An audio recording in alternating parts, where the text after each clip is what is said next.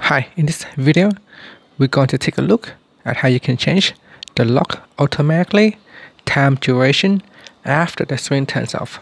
First, tap on the home key to go back to your home screen, and then swipe down at the top and tap on the settings icon.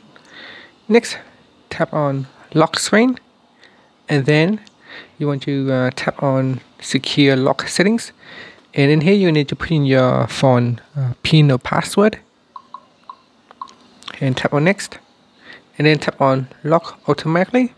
In here you could choose to lock your phone immediately after 5 seconds, 15 seconds, 30 seconds, 1 minute, 2 minutes, 5 minutes, 10 minutes, or even 30 minutes.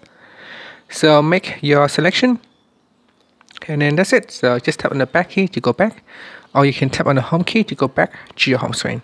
And that's it. Thank you for watching this video. Please subscribe to my channel for more videos.